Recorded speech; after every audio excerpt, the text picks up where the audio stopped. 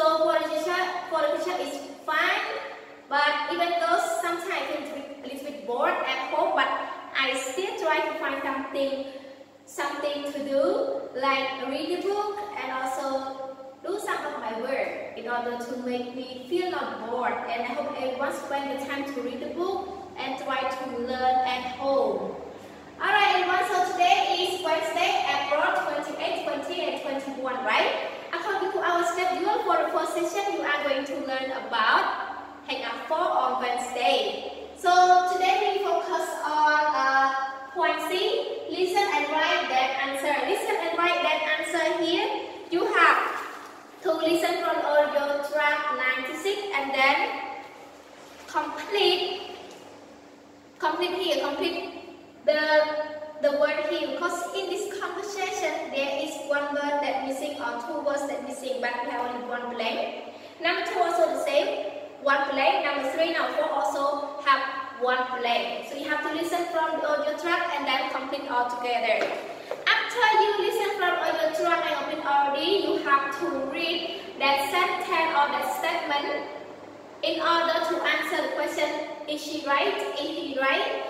If he or she said correct, you have to say yes. But if she says not correct, you have to say no. Because all what you have to know yes or no based on your reading. If you understand about the reading, you will know that he or she is right or wrong.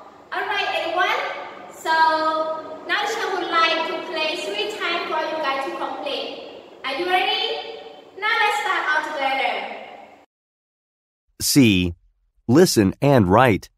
Then answer the questions. Number 1. There are lots of cars in Venice.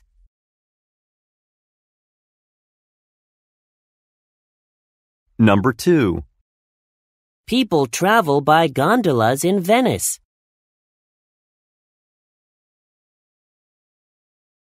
Number 3.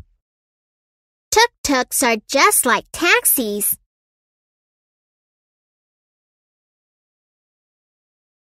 Number 4.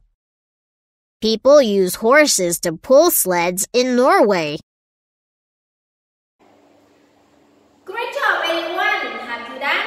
I hope that you can listen well from all the track and complete the missing words. Now teacher would like you to what? To submit this one to your home teacher and check with your home teacher, not with the teacher. Why?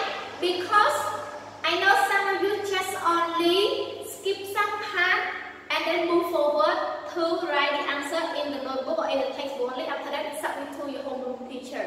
And today, teacher not check any answer for you. I would like to check with your homeroom teacher about this part. Now let's go to part D. Match images to the places that say. So here you have to look at the picture and the word and match it. After that, teacher would like you to read the word by the white and send to your homeroom teacher. Are you ready? Teacher would like to give you 5 minutes to this one. Let's start all together.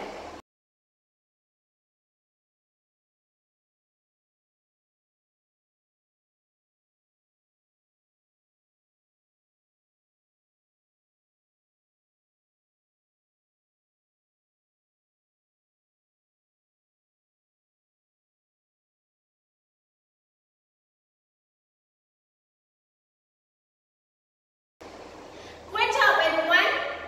Can you find the place with the country or with the city now? Alright, I hope that you can find it based on your regular learning.